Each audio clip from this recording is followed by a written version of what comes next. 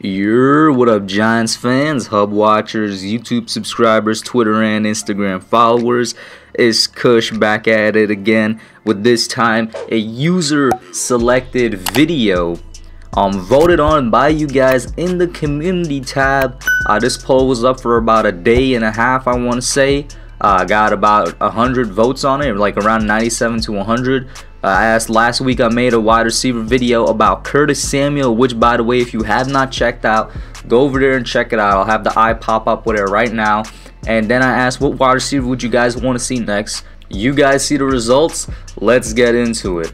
So the Giants this past year, I already talked about it in that Curtis Samuel video, were pretty bad on offense. We were 31st offense in the league, just behind the New York Jets. And then when it comes specifically to the passing game, since we're talking wide receivers here, we were 29th in the league. So we were not a good team when it came to the offense this past year. That is not a secret. What makes it even worse, and what definitely channeled into that, what was definitely a big factor into our passing game and overall offense being so horrible, was the wide receivers dropping passes. And this may shock you guys in terms of how bad it is. It might not shock some of the fans who kind of been keeping track. But the Giants this past NFL season ranked top 10. Specifically, they are the team with the 7th most dropped passes in the entire NFL. We have 22 dropped passes, ranks 7th most in the entire NFL. Now, here's why this situation is even worse than it is. Like, because if you're 7th most already on this list, it's bad. But this is why it's worse than it seems. We share this spot, you know what I'm saying? We're in the company of Tampa Bay, Kansas City, Atlanta, Detroit, Pittsburgh, and Dallas. Without even going to look at the stat sheet, I can guess that most of you already guessed that most of these teams are teams that air it out. And there's a direct correlation between how much you pass, you know, how many passing yards per game you average, and just how much your quarterback airs it out and drop passes. There's a direct correlation. Simply put, the more you pass, the more drop passes you're going to have. So it makes sense for some of these teams to be up here. Like Kansas City, who are the #1 passing offense in the league. Like Tampa Bay, who are the #2 passing offense in the league. Like Atlanta Falcons, who are the #5 passing offense in the league. Like the Dallas Cowboys, #8. The Detroit Lions, #10. The only other team here that's not in that top 10 is Pittsburgh, but they're still way better than us. They're at 15th in the league in terms of passing offense. It makes sense for those teams to be up there. It doesn't make sense for the Giants to be up there at 29th. We pass the ball some of the least amount of times, and that passing offense is one of the worst in the league. This is why. These drops, it just does not add up. So what's the receiver that we could get to try and fix that, you know, step in the right direction? A #1 guy that's proven himself, Allen Robinson of the Chicago Bears. And most people already know the story on Allen Robinson, man. The 6'2", 216-pound physical possession wide receiver that has proven himself as being one of the best #1 wide receivers in the league with a lack of quarterback talent. Robinson is one of the more, I don't even know if you could call it underrated anymore. He's just one of those guys that not a lot of people think about when you think of top 10 receiver in the league. And a lot of it has to do with the fact that with who he's played with. But before we even get to that, let's talk about just Robinson's production despite that. In 2019, he played 97% of the snaps for the Bears and ranked 4th overall in targets with 153 balls thrown his way. He had 27% of the targets of the entire Chicago Bears team thrown his way. That is absolutely massive. He led not just the Chicago Bears, but the entire NFL in terms of contested catch rate and red zone catch percentage. Allen Robinson in 2019 had a 79.3% success rate against man coverage, which ranks in the 98th percentile, and an 83.7% against press coverage, which ranks in the 97th percentile.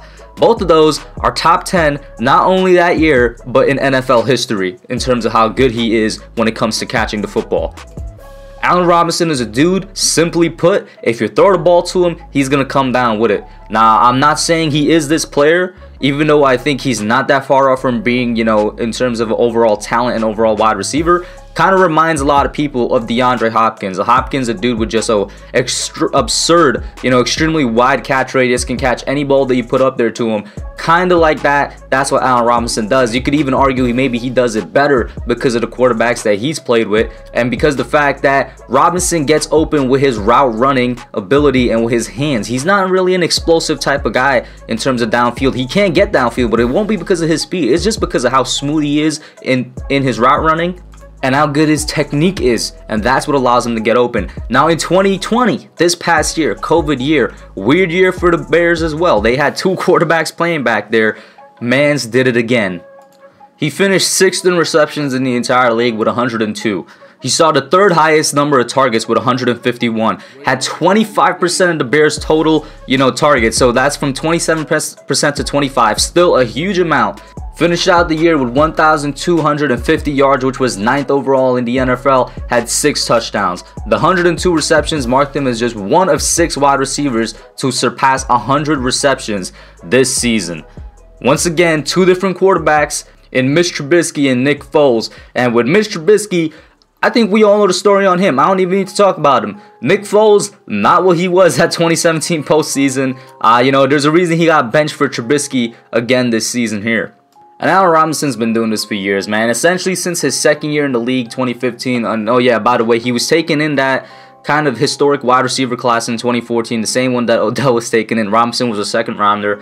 But since 2015, his sophomore season, where he really broke out onto the scene, he's been doing this type of job. He's averaged, since that season, 140 targets, 81.6 receptions, 1,086 yards, and 7.4 touchdowns. Now, the stat that I just included is excluding 1 year where he was injured, where he only played one game, and I think he tore his ACL or something. But even if you put that in there, he would average 68 receptions, 117 targets, 908 yards, and 6 touchdowns.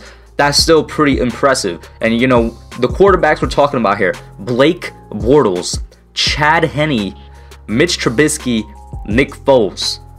Remember the comparison I threw about DeAndre Hopkins earlier? That's seeming a lot more like Hopkins right now, right? Except Hopkins only up until recently got a good quarterback in Watson, and then when he traded to Arizona, had another good quarterback in Kyler Murray. But this is not like Allen Robinson's a poor man's DeAndre Hopkins or anything. No, he's his own guy, and he's a legit wide receiver in the NFL, a legitimate top 10 talent, maybe right outside that top 5. And he's going to do Daniel Jones wonders. He's going to, oh my God, can you guys imagine? How many drop passes were there this year? Oh yeah, 22. I gave you the stat earlier. How many times did Daniel Jones toss the ball up to a contested catch that we all expect our receivers to come down with, and they just drop it? How many times does he put the ball in the right place, but they just can't get their hands quite on it? Or they do get their hands on it, and they just can't come down with it. They lose control of it by the time they hit the ground. Or even worse, how many times has Daniel Jones thrown the ball to a receiver that's either wide open or has good separation, good ball placement, and by all means, it should be a catch, and for some reason, they drop it?